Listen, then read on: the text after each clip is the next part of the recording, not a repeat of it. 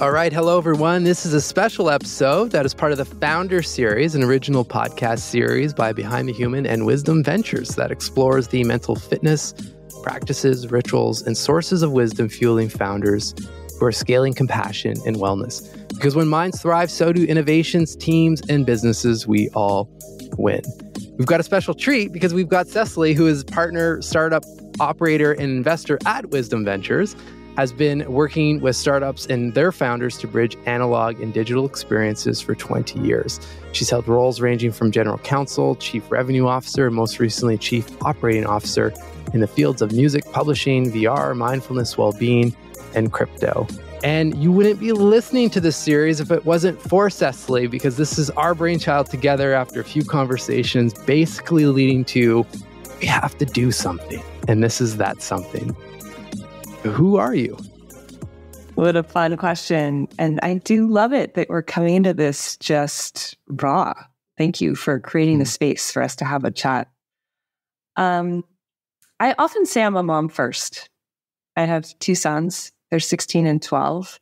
And while I have an incredibly rich life with all kinds of projects and people and undertakings, I did have a personal wake-up call a few years ago and realized that I have this fleeting opportunity to also be a mom of kids who are still in the nest or barely in the nest. So I say mom first. And otherwise, I am just a fellow human being who, partially thanks to good luck, has spent most of my career and life following my interests, following my curiosities, not so much what I should do or what other people thought I should do. And though my career and life trajectory have been quite meandering with time in India, time in corporate law firms, now being a co-founder, helping to build multi-billion-dollar crypto companies, there's this common thread of just following intrigue and curiosity, and all the while holding a very high standard for the type of people I work with. I've often joined teams because I was really drawn to the humans running that or building the project as opposed to the substance behind it. And it's just been a real joy. And doing this work with Wisdom Ventures feels like a real culmination of a lot of that. I can actually connect the time in India with the years at the corporate law firm. Oh, yeah. Work. Yeah. When do you find, or when do you feel like you can hear your curiosity and intuition the loudest? Yeah, well, it takes some intention, honestly. I have not always been steady in that ability, and I've had to bring myself back at a couple key moments in life. These days, I recognize that it's actually undistracted time, alone time, quiet time, when I can really tune in and find that inner voice, that inner calling, that inner guidance.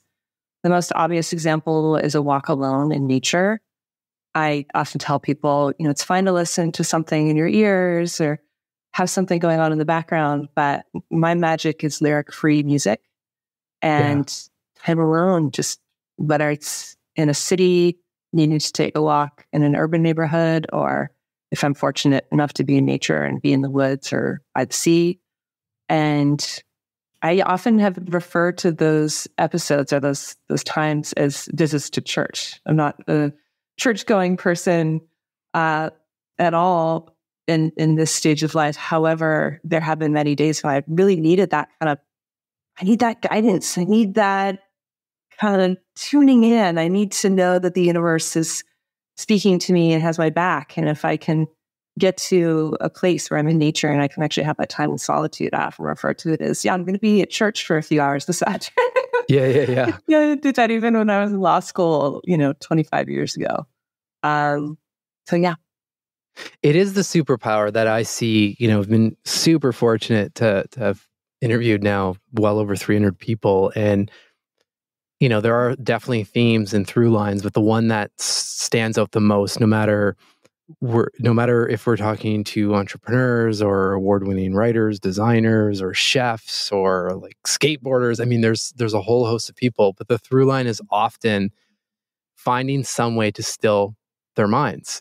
And everyone's different, I think pretty much anyone that goes for a walk in nature almost can guarantee a calming of the mind. But there are so many different ways that we can reach that place, and I think it's important that we find what works for us. And part of the reason I asked you that is you've been in careers, and you are in a career that if you don't intentionally make that time, it can be like you can get swept up into the autopilot pretty quickly. And all of a sudden, there is no stilling of the mind. If, frankly, it's the complete opposite, right? Mm-hmm. Very much so.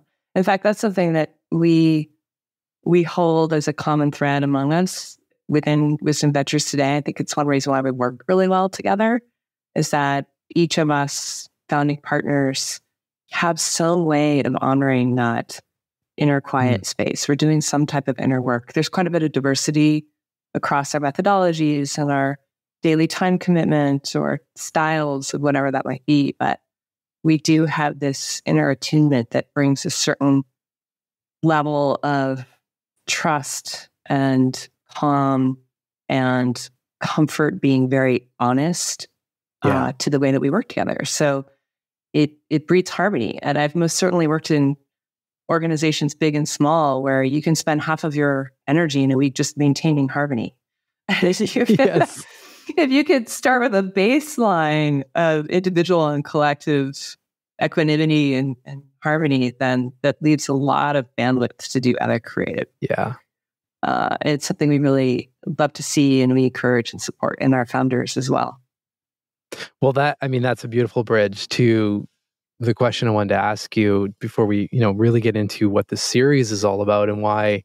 I guess that's the question is on your side, like what was it that is of interest to create a series specifically around founders and well-being and so forth? Like, what was the thing? Because there's no shortage of projects that you could be involved with and working on, and same thing on this side, frankly. But both of us, were, I think, pretty lit up when we stumbled upon that could be pretty impactful. So I can share my answer after as well, but I'd love to hear from your perspective, like what was that for you?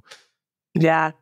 Well, when we started Wisdom Ventures, we realized that, instead of having this big egoic, we're going to be venture capitalists and we're building this fund and we're going to make all this money and make all these decisions and control outcomes, we had a completely opposite approach, which was, we know people who have affluence, either by good luck or hard work.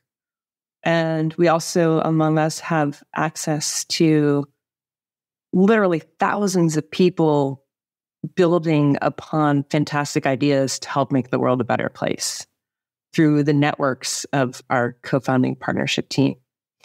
And so we saw ourselves as uniquely positioned to be a bridge. We can sit in the middle. We can attract capital because we've developed relationships and trust from sources. And then we can use our own discernment, our own tools, and our own collective, hopefully, wisdom and good decision-making capacity and select the founders that Wisdom Ventures can or should invest in. We're now well over, I think, 1,400 applicants for 18 investments. So the interest has been enormous. Wow. I didn't know that. Yeah. And, along the way, we've had this great privilege of honoring the collective of founders we've invested in as a kind of like its own body, its own cohort, its own interested entity in the long-term durability and impact of Wisdom Ventures as a fund, and hopefully a fund 2 and fund 3 down the road. And we have these interactions with founders. Obviously, many don't actually get funding from us because there's only so much to go around. But of the 18 that we have decided to invest in, the journey in getting to know them has been extraordinary. They hop on a Zoom with us. They tell us about why they're pouring their entire life force, sometimes personal money, all of their energy, relationships, whatever they've got, into building upon this idea, this product, this vision, this outcome, this offering. And they're fascinating people. Yeah. And we get to hear their stories, and we get to hear what it was that motivated them to come up with this solution to this really real problem, which is really what startups are all about. recognizing a problem, knowing that there's a good solution possible, and putting everything you've got against building that solution. And in our case, to make the world a better place. And so, we get to know these founders. We have, a handful of meetings, Zooms, follow-ups, diligence. We make a decision, we invest in them. They're excited. They close the round. They're building. They're busy. They're hiring people. They're striking partnerships. They're hustling. They're startup founders in 2022 and 2023. It's no joke. This is real work. It's hard to do. Not to mention, in some ways, swimming upstream because they don't have revenue necessarily as their number one priority. They're also trying to have a positive impact on humanity and the planet. And one thing that we're always looking for as a group is ways to maintain or deepen connection with those human beings. We want them to know that we see them as people and we support their work and their purposefulness and their intentions as much as we want to see their quarterly updates on revenue, traction, engagement, and team. Those are all fine and good, but we also want to make sure that they're doing all right. They're getting enough rest. They're spending time with their families. They're having spaciousness to think through strategy. They know how to ask for help. They know who to ask for help. And so while we don't consider ourselves in any way overbearing with our founders, when we have opportunities to nurture touch points with them and give them an opportunity to share a little bit about what they're working with or struggling with or overcoming in a community that might be able to provide support or expand awareness of what they're building, that's a triple yes for us. So I just feel like there are not enough hours in the month to connect individually with each founder, but if we can provide a platform for them and their teams in some cases to tell a little bit of their story and have an engaging conversation about their area of passion and commitment, that's a real gift to them. And frankly, anybody who might be listening to this podcast, because there's some special sauce in that passion. And you get to hear about perseverance and commitment to vision despite temptation. And this is like the juiciness of humanity at its best. You feel it. I mean, this is kind of fun because we're recording this episode, and everyone you'll hear this as kind of the intro to this series.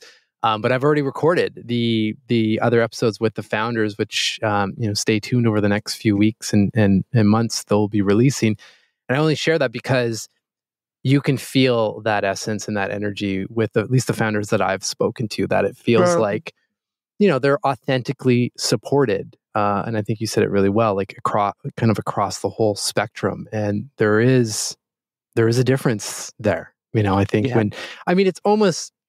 I'm thinking of the people that have been on the show that would know who are involved. There's obviously you, and I think people can hear it already in your voice and how you're speaking and what you prioritize and what matters most to you.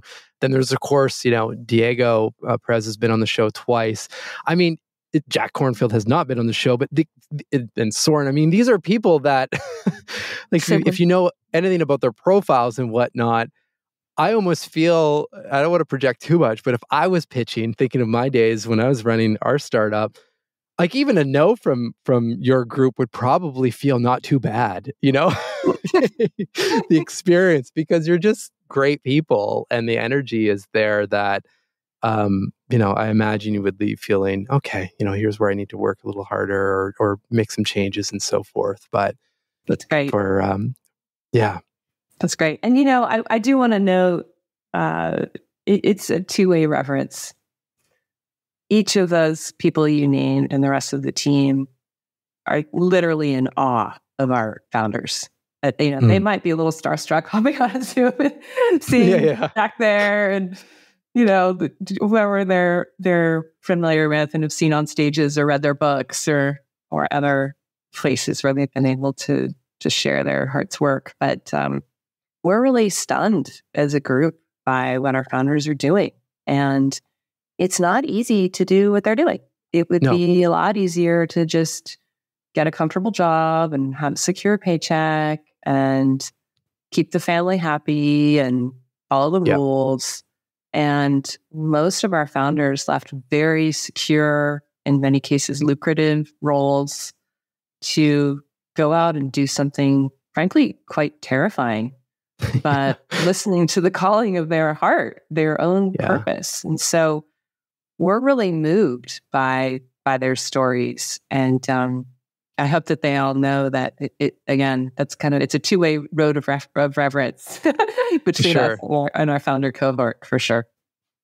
Well, I mean, you're hitting on a motivation on the motivation on my side as well, in terms of why the series really struck a chord. I guess you can say I am a founder right now. Definitely been in a kind of a standard, let's say, health tech founder situation not too long ago, and then also just interviewing the founders for this series. You're right, like they are doing really important work and are coming at it with a lot of passion, usually a personal story linked with that, and it's not easy. And on my side, it like whatever I can do to help support the conversation, to help the minds thrive of those people and their teams, then like that's the motivation, because soon as a mind stops working, or a mind's working at 50%, like so is the product and the brand and so forth. And next thing you know, like we aren't able to benefit from that beautiful innovation that, sparked as a little seed, right? So for me, that's the objective. And then of course, all of us listening, we're all human, going through our own kind of, stories and situations and circumstances, that the ripple effect of learning about some of these practices and like perspective shifts that are possible in literally seconds is just beneficial for anyone, right? Yeah. So yeah. So let's talk. Yeah, go ahead. I was going to say, you never know what story heard by who, where, in what context sparks that decision to make a move, or to take the leap, or ask for the funding, or build a beta, or craft a pitch. It's as you know, being a founder yourself, sometimes inspiration comes in unexpected ways. We might be getting slightly ready, and then it's hearing one conversation, or one story, or one tale of failure upon failure upon failure before a success that convinces us, okay, now it's go time. I'm actually going to do this. It's fantastic. Yeah. What, for you personally, what are your sources of, let's just call it, positive mental nutrition? Like what are your routines, or how do you surround your mind with just good quality nutrition, content, people, like whatever the case is? I have this mantra that I've been living with lately, which is actually, it's the second awareness of a process of an approach to living that I call the 8 awarenesses. And the number 2 is really with me right now as a mantra, and it is, we choose what we consume. And at its base level, that is what we put in our mouths, or what we inhale, or what we actually biologically consume. But beyond that, I'm much more interested in all the other ways we consume. What people are we around? What do we listen to? What do we watch? What do we read? What environments do we go into or not? Yeah. I've lately been seeing the energy that I carry through my days, and then basically exchange with the people who are closest to me and the projects that I'm working on, is really a product of what I allow into my own system. And so one of my practices these days is just being very discerning about what I consume, what I allow into my own kind of sphere of awareness on a daily basis. And that means being really thoughtful, not only about what I do expose myself to, but what I choose to not expose myself to. Yeah, sure. There are certain events or gatherings or collectives or community things that happen that, have all of the best of intentions, and I'm sure wonderful, magical things are happening there, but they're just not a fit for where I am right now. Or, for example, I've experimented over the last 2 weeks of not having any meetings before 9 a.m. I'm a I'm an early bird girl. So the days that I don't have my kids, I've been known to have meetings starting at 6 or 6:30. And I found that creating negative space and limiting what I consume in those hours between 6 and 9 a.m. to very thoughtfully chosen things I want to read, or a sitting practice, or just sometimes even listening to music and being quiet is extremely nourishing and helps me for the day feeling very kind of balanced or ready for almost anything. Yeah. And the great returns on that are when things do come up, then self-awareness around the reaction or not, watching our own minds start to have a reaction and not do it. I had something happen this morning. I was holding, 8 things in my arm, going up the steps from our home into my car, and I kind of struggled to open the car door. And as I did, I dropped a water bottle and I dropped an avocado smashed, and the water bottle rolled under the car. And it was just this moment of, and I watched my mind try to find who I could blame for this. Like, who can I, I'm carrying these things I usually carry wasn't there. And it wasn't there because somebody in my household took it for something, and I was able to kind of witness that reflexive tendency we have to, kind of become a victim and then find someone else to be upset with and not just be present in the moment. And, I got everything off the ground and into the car and we're all fine. But that's a little signal to me that choice around what I consume, how I spent my morning actually really kind of paid off, because I had the quiet time one morning and the spaciousness. And anyway, that's one of my favorites now. Yeah, you've been a mantra. You're gifted. I mean, this is where we're gifted the pause, right? Like where you can make a different decision, or you see kind of where your mind's going. It's interesting. As you were saying that, I wasn't sure where you were going to go with like the lesson or the story. My mind started to go with, well, isn't that an interesting visual of probably how our minds typically feel? Like we're trying to hold on to a lot of things, but how often are we doing that internally? And we just can't see it. But then we essentially have that same reaction where we like drop the internal avocado and it smashes. Yeah, it's a great metaphor. I love it. Brilliant. So it's interesting. I've recently had a similar, not dropping groceries or avocados, but similar experience with that morning practice. For me, I call it like the pre-day. And for the longest time, kind of what you're saying, like just some reading, some quiet time, I'll do some journaling and so forth. But then I found myself, because this is how I wrote the book, was in the pre-day, then I'd do my like kind of regular job. Is the only way I got through to writing the actual book. That's done. But I started working on this other project in that same time, and started after a couple of weeks just noticing like I just don't like I feel off. Like I can feel like anxiety loops firing. I'm like, what is it? And it was totally that. Like as soon as I stopped and think, you know what? It's not worth like the extra productivity to work on this project. Like I'll just figure out another way to do it and bring back in that, 15 or 20 minutes of reading or some journaling and whatnot. And surprise, like within, I think that a day, like, oh, there's that mind that I enjoy a little bit more. It's back. Fantastic. And it's great to talk about this. I mean, people need to know that that's really important. And, we speak about this sometimes with our founders in the Wisdom Ventures portfolio. We try to be fairly open about how important and safe it is to have space for ourselves. Yeah. I spent many years in tech really disregarding that basic fundamental human need. I remember this period when I had a personal goal of being home either for breakfast or for dinner on weekdays. And I couldn't keep it because I was leaving so early for the office down in the valley, and I was coming home after dinner. And I look back now and I shudder because the Cecily today would never, ever let that happen. Yeah. Something had to shift inside of me that made it absolutely peaceful and healthy and normal to have boundaries with all we juggle and all we carry in a day.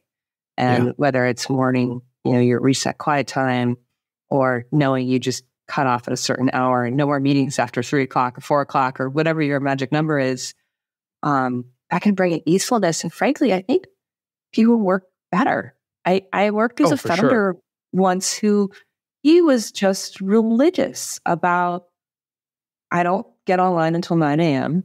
and I'm off at 4:30 every day. He would hop on evenings, maybe for an hour, clean up things, but he never worked on weekends. And he was running a high growth, extremely successful company. And he set the example for the entire org. So over time, we had hundreds and hundreds of people who didn't work on weekends and kept normal, healthy business hours and were extremely productive and impactful and happy and fulfilled and loyal in that time. And it was just being open about it, which I love. So I'm glad to hear you talking about this publicly. More people need to. And I think the other thing is I get this sometimes, like, thankfully I'm surrounded by all of these practices and it's very much my work, but like, hey, I'm up and down too. Like I had to go through a reset, but again, thankfully I know what like the tools, the kit is there. So it's like, okay, just pull that off the shelf and reset. But yeah, I'm biased, of course, because this is the work that I do with teams, but it's almost not surprising. Like, of course, you're going to be more productive and come up with better ideas and have clearer thinking if you're not running a 12 or 14 hour high intensity workout for your mind day in, day out and not recovering. Like, it just logically kind of makes sense, but we're slowly getting there, to your point of just being honest. And like even the two of us talking about this, and of course the founders to come spoke about this as well. Like we have, like no high level basketball player is not recovering after the game. Like it just doesn't work, right? Yeah. But for some reason in the business world, we just don't ask those questions that often, right? And it's just go and push and push and push. And of course, like eventually something's got to give. So my question, what do you see with whether it's the founders at Wisdom Ventures or just in general, but like because I get it, this is really tough. There's this high pace, fast kind of growth, like just intense environment, let's just say, to build any company, frankly. Like that's just the reality of the situation. But then we're talking about these things over here as well that are, essential for our health and essentially essential for long-term sustained performance as well. But how do we have the conversation to bridge those things? Where do you see the gaps, or have you found anything, any narratives or anything that's helpful to have conversations like that with founders? I really think the key is normalizing well-being. Normalizing what we need to do to take care of ourselves and our families, and celebrating workaholism and hardcore boundary breaching less. I remember in one of my leadership roles at a late stage startup, I would take the red eye to New York almost every other week, once or twice a month. Wow. And I would cook the kids dinner, give everybody a bath, get everybody tucked into bed. And then I would get in the shower and get ready for work at 9:00 at night, put on an outfit, go to the airport, land at JFK, do this little Wonder Woman switch up in the bathroom stall at JFK, and be in the New York office by 8:30 a.m. And my team loved it. You're such a savage. It's so intense that you do this and you've got kids and it's so awesome. You're such a hardcore working mom. And I just quiver. Like, I can't stand that was the example I was setting now. Yeah.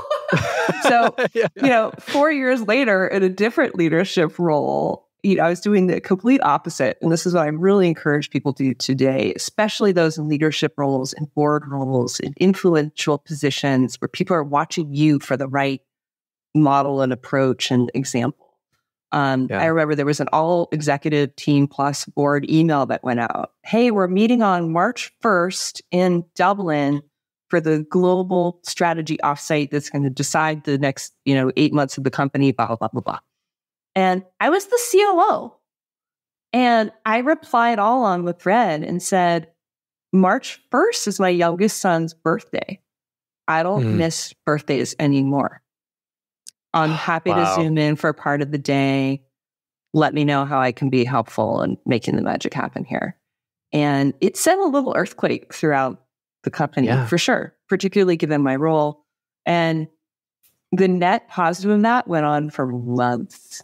People came up to me and said, thank you so much for giving me permission to speak up when something doesn't work. And I think, to answer your question, one way to bridge that gap is just live it and live it loudly. Make it really normal to not show up when you need to tend to a health issue, or break off from your commitments for the day when you have a loved one who needs you, or whatever it is. Like, this craziness of just powering through despite what we're experiencing as human beings is toxic, and we need to put a stop to it. So lead from the top. But that's what I love about what you shared. It was just, of course, it's a big step, and you had to go through your own level of work to just get to that level of confidence. Just, I'm going to send that message. But it was a message that had a huge ripple effect. And if I think of the people listening, whether they're founders or leaders or team leads or whatever, you all have that power as well. And we just individually do, right? Yeah. So it doesn't have to be this like grandiose thing. It's just the smallest of micro steps that have a lot of impact. Yeah. A lot of impact. Yeah. And we, in the fund, we do this with our founders too. Like, we'll find out, for example, I was emailing with one of our founders yesterday, and we're trying to meet next week. And he said, I'm actually taking a vacation with my family, but I could hop on a Zoom at any point. The right response is absolutely not. Let's talk the following week. Enjoy your time off. But 5-10 years ago, that was not the norm in the venture world. For sure. And so we just try to make those steps as examples wherever we can. Yeah. We have a couple minutes left, so I want to ask you a final question. You're going to have to come back on one of these days, because this is definitely not enough time for a conversation between the two of us. My question is, all said and done, what makes you smile each day? Being humbled, realizing I'm wrong, being called out by my kids. They are the source of truth all the time. Yeah. I got a really, really clever 16-year-old, and he's as strategic as I taught him to be. So I get to live with that. But anyway, I think really just noticing our missteps and knowing how to have a little bit of some levity around that, I think is really important. I also just have a lot of warmth in my heart when I see growth and change and moving in the right direction. And as well as I do, it's hard to do new stuff. I'm doing a few new things myself right now, which are terrifying and way out of my comfort zone. And I have such a tickle in my heart when I get a little universal signal that I'm on the right path.